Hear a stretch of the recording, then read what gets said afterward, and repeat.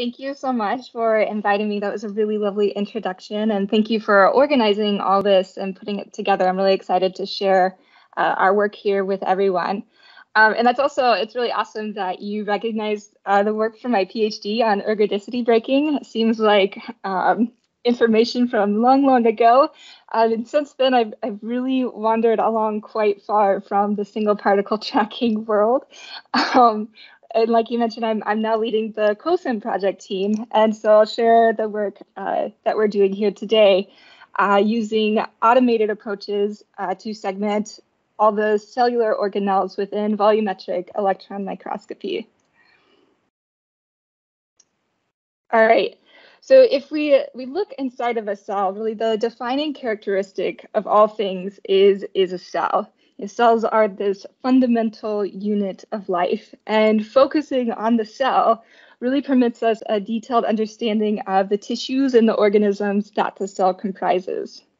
Now, within the cell are organelles. They're the building blocks, and from highly specialized cells within tissue to plant cells to immortalized cancer cells, even simple unicellular organisms such as protozoa, at the foundational level, all of these cells contain organelles.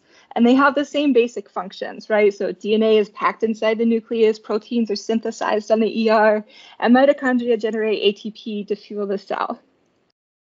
Historically, light microscopy has brought us a long way to understanding organelles and their functions. The beauty of light microscopy is that it grants us protein specificity, and we get to see things in time. So it allows us to see organelle dynamics and how they interact with each other. And we get global context, right? So we can see all the organelles within the entire cell.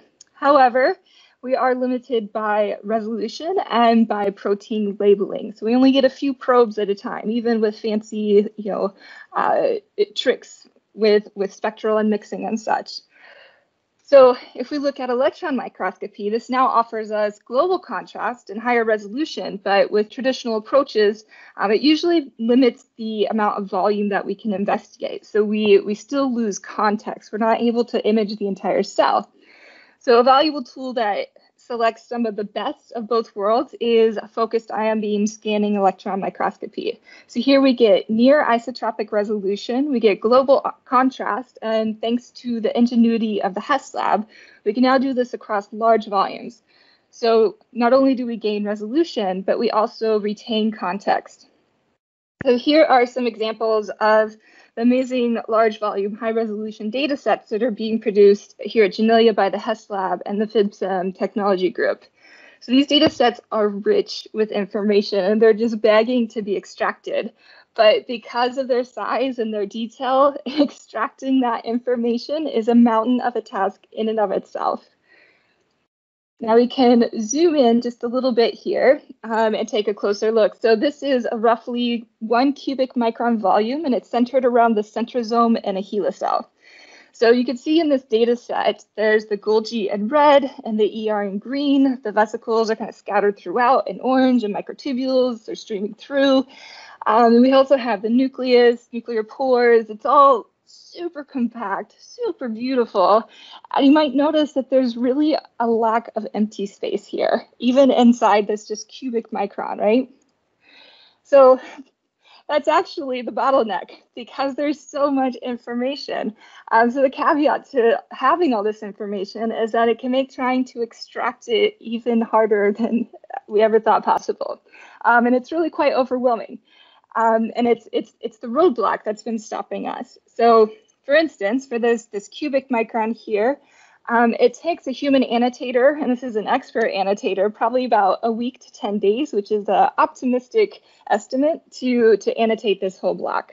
So if we extrapolate that to the entire cell, this means it would take 50 to 100 years to segment all of these structures within a single cell. That's obviously not possible because that's just a single cell, and how do we ever scale that? So enter COSEM.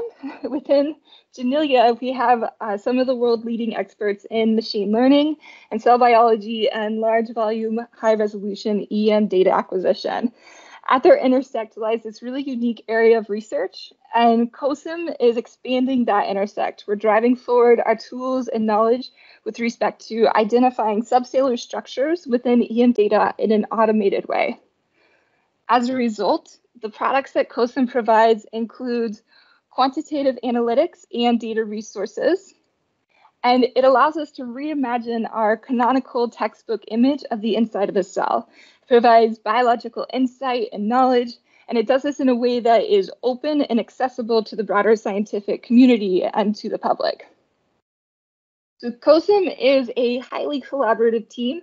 We include members from scientific computing and project technical resources within Janelia, as well as the Saalfeld and the Funky labs. Our pipeline begins after the data has been collected. So with the raw EM data, we pre-process it using pipelines developed by Stefan Saalfeld and now in collaboration with Stefan Preibisch. And from there, skilled annotators carefully classify each and every voxel within that subblock. So these segmentations are fed into machine learning algorithms as training data. The prediction output from these algorithms are evaluated, they're refined, and in some scenarios, they're used as a tool for other pipelines, such as CLEM registration. So once we have the predicted whole cell segmentations, we can do quantitative analytics of subcellular distributions, of interactions, sizes, morphologies. All of this information can be acquired, and the most importantly, all of this data and software is being made publicly available for viewing and downloading on our data portal, openorganelle.org. So I'll walk you through the pipeline using one of our HeLa cells as an example. So we'll start here with the aligned EM data. So Grace and Allison in the group have manually classified every voxel in a subblock with up to 37 different classes of substructures. So you can see some of those here. And here's an example of what those substructures are. So we include all the distinguishable membrane-bound organelles. So from the popular and easier organelles such as mitochondria and plasma membrane, to the trickier things like ER and Golgi and lipid droplets, and the endolysosomal system. We also include cytoskeletal elements like the microtubules. We include nuclear components such as chromatin, the nucleolus, and the nuclear pores. And we also include ribosomes as a classifier. So what we have here are 15 of those subblocks, and the class labels have been color-coded there on the left side of the screen. So all 37 classes are listed here in this graph on the right, which depicts how much training data we have for each of these object classes. So I'll highlight here that we use different combinations of classes for different machine learning setups. So we tested whether training all 37 classes together, which would be all the bars in the graph, versus some, which would be the green bars, versus individual, which would be the bars with the white dots, affects the prediction results. So you can also see in the bottom graph that the amount of training data acquired from each data set that we had. So even in the cell that has the most training data, which is the cell I'm showing now, only a fraction of a % of the entire cell volume is annotated for training data. So really not that much. So the training data that I just showed is then used to train machine learning classifiers. We use a mostly standard setup with a 3D unit architecture, as you can see here in the middle. This is trained by repeatedly feeding in blocks of raw data. That produces some output for the innermost part of the block, so the orange part here, which is then compared to what it should look like according to the ground truth annotations, and the parameters of the network are adjusted accordingly. This process is repeated hundreds of thousands of times in our case, and specifically, we train it to predict a sine hyperbolic tangent distance transform of the binary label for each organelle. So you might remember this was done previously with Stefan and Larissa for the Synapse and the FAFB data sets. So these distance transforms can be transformed back into binary segmentations by thresholding at 0. So here this just illustrates for the mitos in blue and the ER in green, but as I mentioned, we trained a number of these networks where we change how many organelles are actually trained simultaneously. So we have a setup where we train all the classes together, one where we only include the classes that are covered by a lot of the training blocks, and then also setups with just a few related classes at a time. To find the optimal setup as well as the iteration for each label and data set, the networks need to be evaluated independent of the training data. So we experimented with two ways of doing this. First, the classic approach, which computing metrics on additional annotations. So for this, annotators manually annotated 4 cubic micron holdout blocks in each of our 4 data sets. And we then pulled the predictions on the holdout block region and evaluated.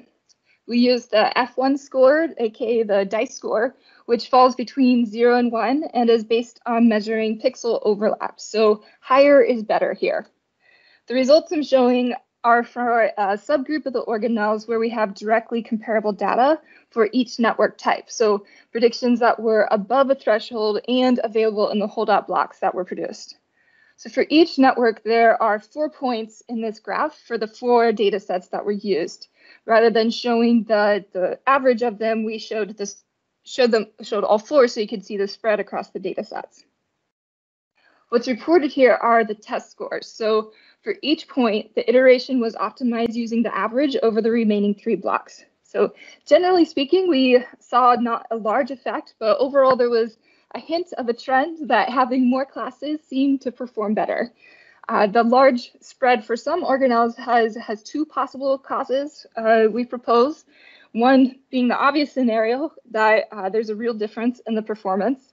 And then the less obvious scenario in that the sampling of space is poor when using the validation blocks. So this is especially true for things like mitochondria, which are much larger than the 4 microns that we can capture that were within the holdout block. So some downsides to this approach is we can only directly compare structures in this manner that are covered by all the validation blocks. So with this automated approach to scoring, some of the downsides is that we can only directly compare structures in this manner that are covered by all the validation blocks. So also there's an overlap-based measures such as the DICE score can appear overly pessimistic for things that are really thin, like membranes and microtubules. And maybe most importantly, as Luciana was just saying, generating these additional annotations is extremely expensive as well as just super inefficient. And in terms of sampling the variability within a data set, as well as allowing us to scale. So it's really not a way to go blindly into a new data set, because then we'd have to generate these massive holdout blocks that really aren't even good enough for what we need to score. So for all of these reasons, our favorite approach really relies on a manual comparison between the predictions. So to do this manual evaluation, David and the group implemented a custom Fiji plugin for us to pairwise compare 2 different predictions at a time. So first, the user selects 2 predictions to compare, as well as an organelle class to evaluate. So I'm showing the ER here. And as the movie is showing, a random crop is then chosen from the volume, cropped, thresholded at a distance of 0, and overlaid on the raw data. So the user inspects the stacks and selects which prediction, if any, did a better job of predicting. We'll note here that the crops are randomly labeled, so the user is blind to which image came from which prediction. And the plugin calculates and reports a p-value corresponding to the null hypothesis that the 2 networks perform equally well. So this evaluation process then repeats for a new crop, and evaluations are performed until after a minimum of 100 evaluations, we can reject the null hypothesis, and the network that performed best is deemed the winner. So no ties are allowed. And we use this manual evaluation to back up our conclusions that we reached with the automated evaluation metrics, and that's that most of the time the combined networks, such as the all or many, outperform the few networks. So the more classes trained together, seemingly the better. Using the setups optimized via the manual evaluation, we can then generate predictions on the entire data set, so the exciting part. So we threshold them and thereby produce segmentations. Now, these segmentations aren't perfect yet. There's always more work to do, and in some types of errors, the network makes, they're relatively easy to fix. So for instance, we can do techniques such as size filtering, picking only the largest connected component, which works really well for things that are really big, like the nucleus, or things that are all connected, like the ER.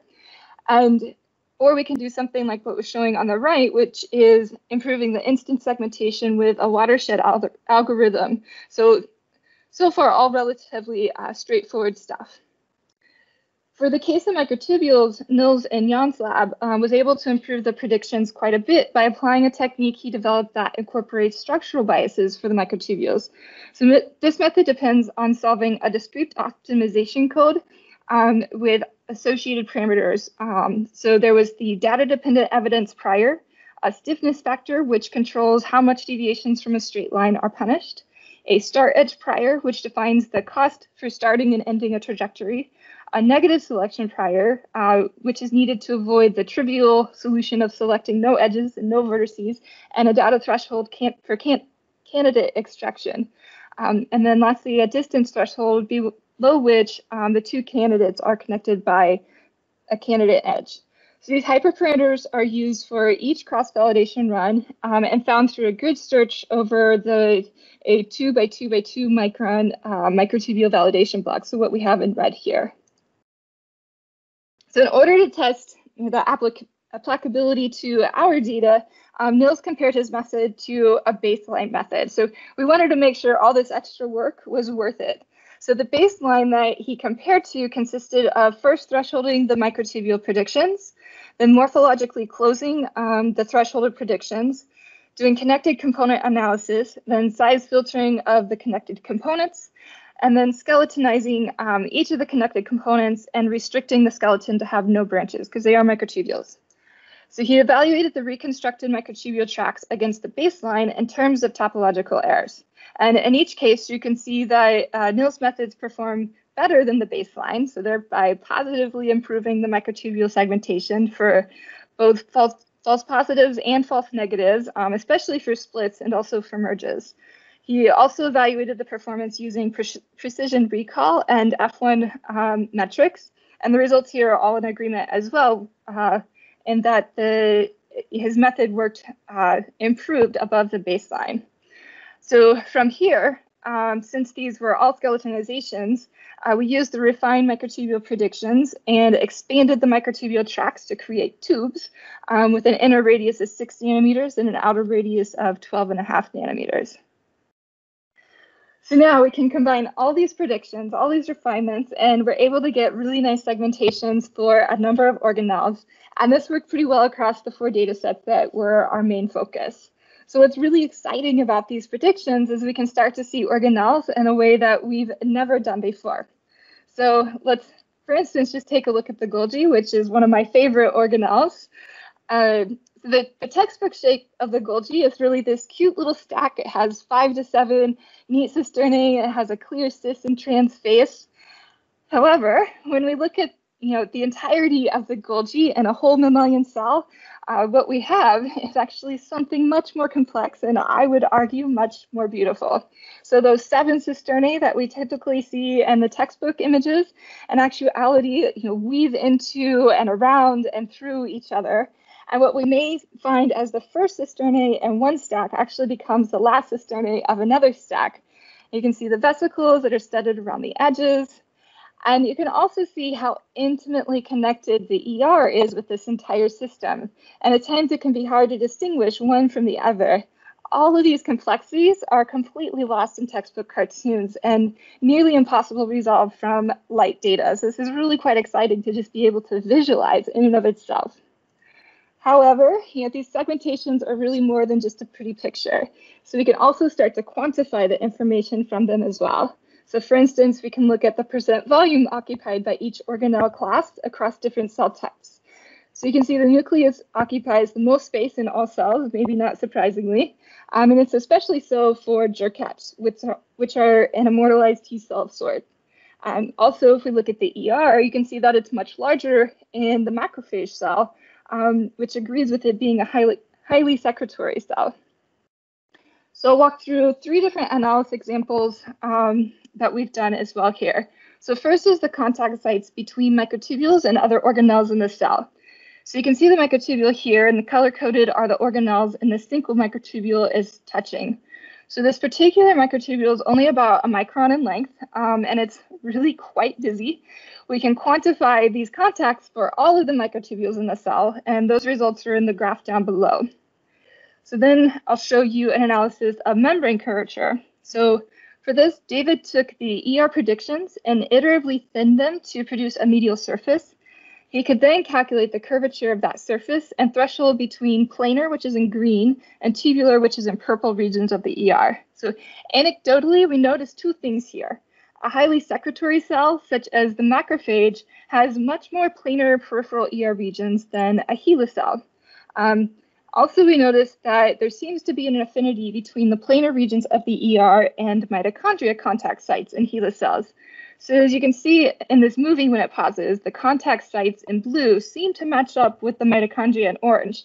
And in fact, when we analyze the contact sites for the whole cell, we see that in HeLa cells, the planar regions of ER are most always supported by mitochondria, while in the macrophage, which has a more canonical stacked helicoidal sheets, mitochondrial support is not readily observed.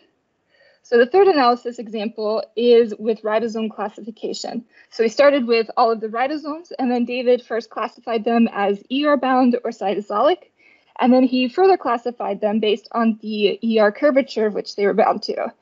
And so you can see those distributions here, and what we found interesting is that it seemed that ribosomes that were on more planar regions of ER tended to form polyribosome chains.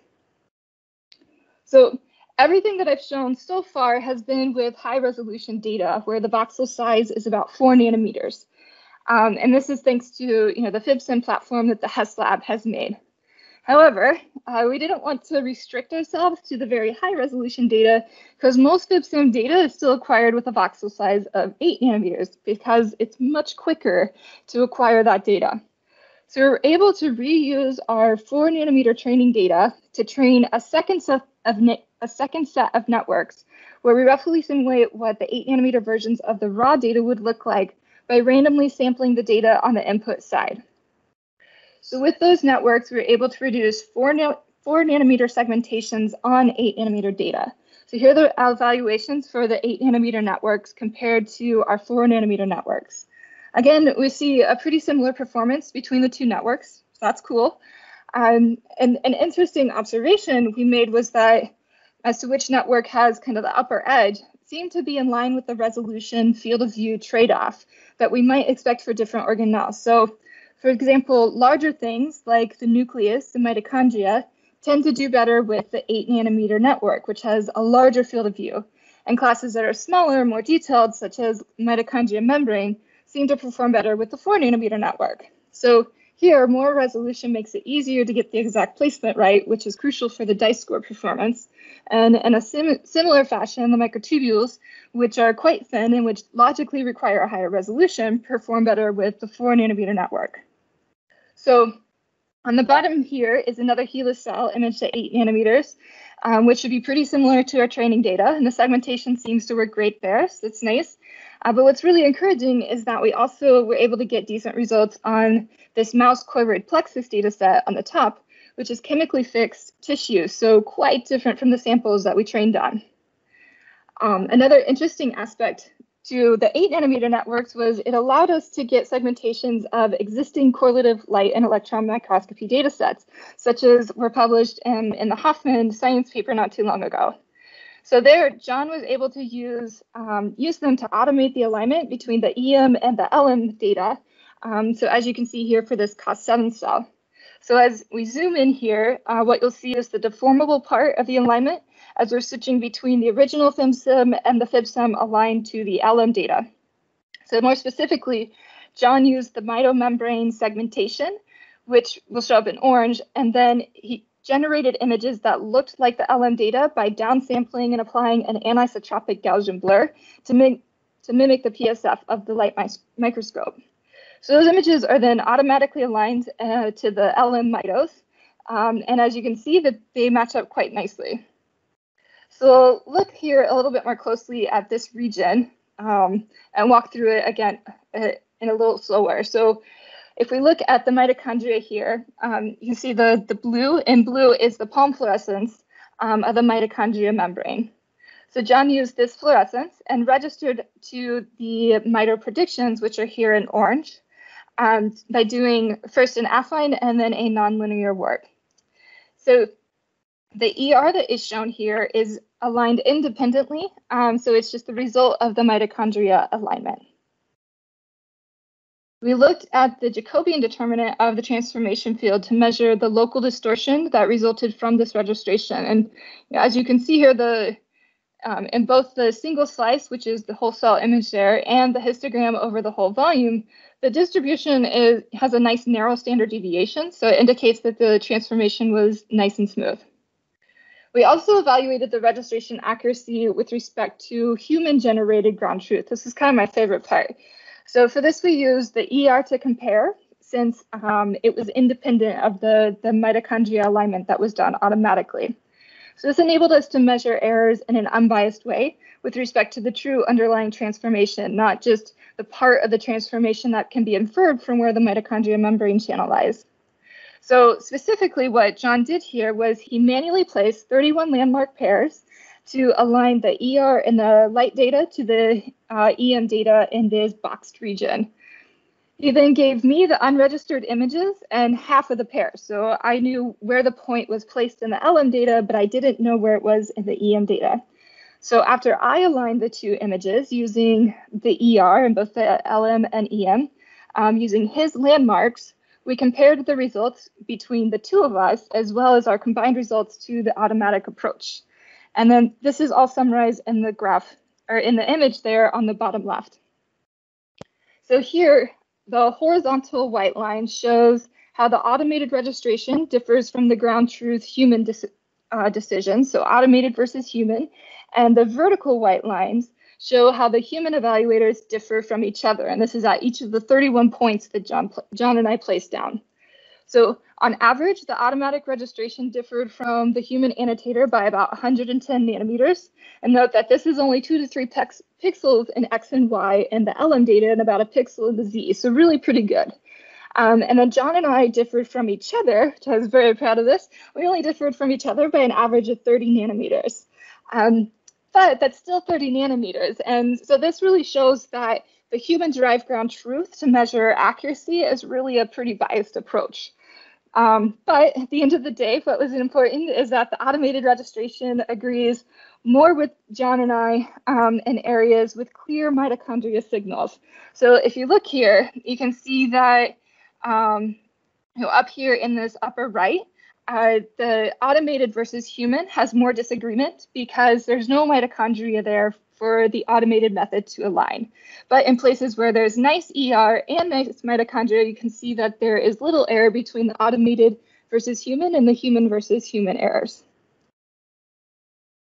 So we also took this one step further, and because this data set had both PALM and SIM, we could compare the alignment between two light modalities as well.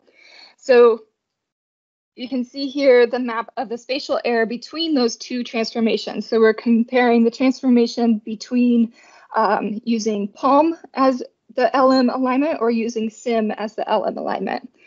And the histogram of the spatial error over a region where the cells are present, so where the white outline of the cells are there. Overall, the errors are pretty small, especially near mitochondria, which is to be expected. Which indicated to us that really the registration is consistent across the modalities. So altogether, we show that using automatic organelle segmentations can be used to successfully register CLEM images and make it accessible to less experienced users and reducing the time from days to an hour or less. So I should mention, though, that this is really the best case scenario. The extent to which the alignment process can be automated really depends, which may not be a surprise, but it really depends on the quality of the data. So sometimes we'll have to manually tweak things. One thing that happens with LM data is not all the cells are transfected. And so things like that, the cells would have to be masked out because in EM, you do see everything. But even having the predictions in place, and I can personally attest to this, had to align several of these data sets with and without predictions. Even in the worst case scenario, having the segmentations really speeds up the process tremendously, and it makes it much less cumbersome.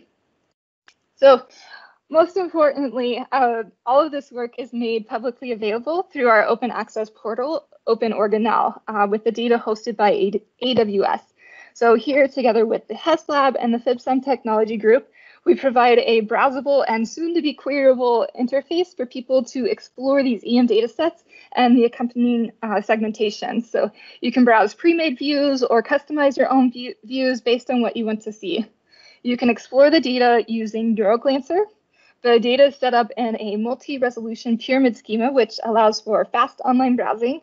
And if you're interested in the details of all this, David would be more than eager to share. We also provide tools for anyone to download any or all of our data if they so dare, because these are rather large, including the raw data, the training data, the segmentations, and the analysis. And the Software Lab has also implemented M5 capabilities in Fiji, so anyone can read any of this data from the AWS server right on their computer. We have tutorials available and have provided a glossary of sorts containing a definition and example of each object class for each data set. So what I'm showing here is the centrosome, for example. And then we also link out to our GitHub repositories where all of the tools, models, and source code are available as well. So, of course, at the end of the day, the ultimate goal of COSEM is to segment all organelles in EM data. But there's still a lot of work to be done, and this is really only just the beginning. We do have a pipeline in place now getting us started, and while we of course try to continuously improve every aspect of it, we're also seeking to understand what else is needed to maximize the impact of this work. So for instance, how much training data is needed for a new data set, and how much proofreading is required, how generalizable are our analysis methods in new data sets. So for this, we're branching out to help answer some of these important questions. So we're collaborating with the Advanced Imaging Center here at Janelia, who has their own FibSem and CryoClem system now. We're transferring tools and knowledge there. We're continuing to generate and integrate more training data from a variety of data sets, a majority of which includes tissue, because that's where the real excitement is, I suppose, such as what I'm showing here is from the Drosophila VNC. And we're also applying our analysis methods to help quantitate segmentations from outside groups. Because let's be honest, the real work only just begins once you have the segmentations in hand. So with all of that, I would really like to thank the group. Without this group, all of this work would not be possible. They're an incredible collaborative team, and you can find all this information in our preprint on bioRxiv. And really, this would not be possible without the larger support of administration and labs and support teams that are available here at Janelia. And with that, I will try to unshare. Thank you, Aubrey. That was quite inspiring and scary, frightening, but very inspiring. So I'll start with a question, kind of an open question for you. And this is, it's a large group of people. There's a lot of complementary disciplines that come together to create such a project. It's really amazing. I think there's probably only a handful of places in the world where this could actually come together, and where you are is one of them, clearly. Now, you're with this work, you are rediscovering cell biology, really. So I'm curious, from a kind of a high school student point of view, from that frame of mind back many years ago, what did you find out that was surprising from a biology point of view, that made you rethink how textbooks are prepared and still taught today? Yeah, I mean, I think the one thing that I even miss in light data, right? I mean, I think I grew up as a fluorescent microscopist, and so seeing EM data is one thing, because it's busy, it's noisy, there's stuff everywhere. But seeing it segmented and seeing all the organelles together, and then comparing that to what you see and know from light data, it's really kind of a, this mind-blowing thing, like, wow, like everything's touching everything. And so then to try to take that information and tease apart, like what true connections are and what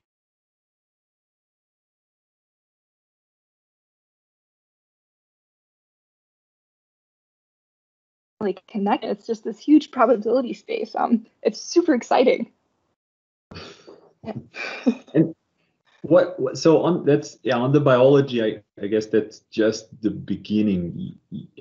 EM is already a treasure trove of data, and now you added another layer, which is all the segmentation, and there's perhaps a decade or even longer of work to actually pry that apart and try to understand what is actually there.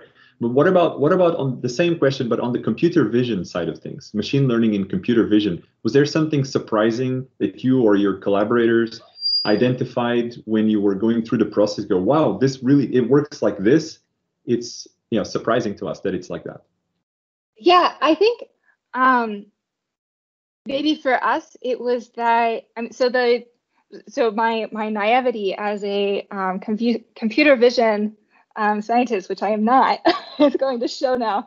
But I think what maybe was surprising is that it just worked, right? So the Salfeld lab used their distance transform method that they use for detecting synapses, and Larissa really just took that infrastructure and applied it here. And we tried some different scenarios of trying all the classes at once versus some versus one, and we were secretly hoping that all classes would do better, right? Because you don't want to train 37 networks and then have to figure out how to combine them. So it was nice that training more together was helpful, but it also was just nice that it worked, right? And I think what we found is that getting the infrastructure in place was really the mountain of a task that was hard. And now we're to a place where once we have something in place, we can do the exciting things, right? Like iterate on new and clever machine learning tricks and hacks and things there, right? Like I'm sure that Sheffin and Larissa have plenty of things that they want to investigate there, but we really had to get everything in place first before we could even start on that. Very good. All right. Well, I see there's at least one question posted there, and there's one other that somebody asked me privately to ask you. So one is about the data. Are the data, the deep learning models, the trained models that you have, are they publicly available? And I understood yes, but could you kind of show or mention where people could go and get them? Yeah, they should be available on the Salfeld Lab GitHub repo. You're more than welcome. All the information is linked out on GitHub. So if you don't find what you need there, I believe there is a contact for COSEM data at janilia.org, and you can most definitely email any one of us or the COSEM data email to find information. Because if this was a lot of stuff to make available, and we're still in the process of updating and making it user friendly, et cetera, et cetera. So if there's something we missed or something you need, just always reach out. All right, very good. The other question from Matthias Haberl. Well, first, excellent talk. Could you comment a bit on where the main errors come from for the more difficult structures like microtubules? That's the first part. And the second, and what do you see as the way forward to improve the predictions on those structures? Yeah, so more training data. I think that's going to be our solution for almost everything. So when we started this, one thing that we thought might happen is that it would be hard to generalize, right? So, with a biologist frame of mind, a lot of us thought there's no way that we're going to be able to look at a HeLa cell and then look at tissue and it's going to be completely different, right? Like those are completely different systems, stupid cancer cell to something relevant. But then what we notice is that if you zoom in really close, a mitochondria still looks like a mitochondria, right? The crystine may be a little denser or darker, but you can still discern what it is, and so could the machine. And so what was more important wasn't necessarily the type of data, but the variability between the data sets. So each of these data sets come with their own staining protocols, with their own imaging parameters, and at this point, we weren't involved in the data collection. We were just kind of mining all the data that had already been produced. So, moving forward, I think, having a more iterative process there will be really helpful, and also just being able to explore that parameter space as well, right? To know that this imaging parameter will result in this type of better segmentation, for instance. I think that this is all metadata information that we can probe for sure.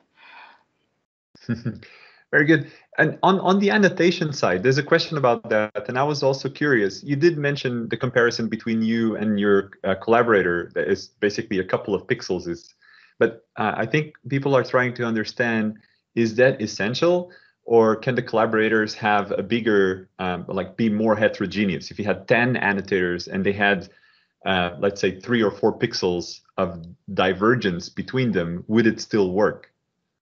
I think the answer is going to be yes. And I think because the difference between annotators is going to be masked by the data noise, if that makes sense. So, the places where they're going to differ from each other as the places where it's just hard to discern, period. So, like ER membrane, that's all moving around each other and not staying super crisp, or, just out of focus in that area.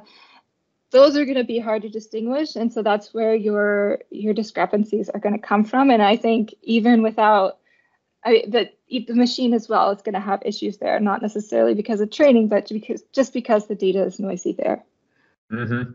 Yeah, makes sense. And there's a follow-up question to this, which is also applicable to what Hari talked about, which is when you're studying something you know what it is one story. When you are studying something you don't know what it is, and you're counting on automatic segmentation done by an AI entity, as in this case, how can you trust it? If it's something new that nobody has yet discovered, how tricky is that to identify? Yeah, so everything we're doing is supervised, right? Definitely, I know that there are approaches, and even at Janelia, to mine these data sets to find unique patterns, to show you an area in these huge data sets that could be interesting. So for us, I think that this is where the analysis comes in, right? So you can see a distribution of sizes and volumes, and if you have suddenly a mitochondria that was really small, this could be an error that it was mislabeled, or it could be an interesting mitochondria. And so it serves as a red flag, either to fix or to, find new things. And so in that way, the analysis is sort of serving as our flagging system, both for finding new, unique things as well as fixing things that are just incorrect. Okay.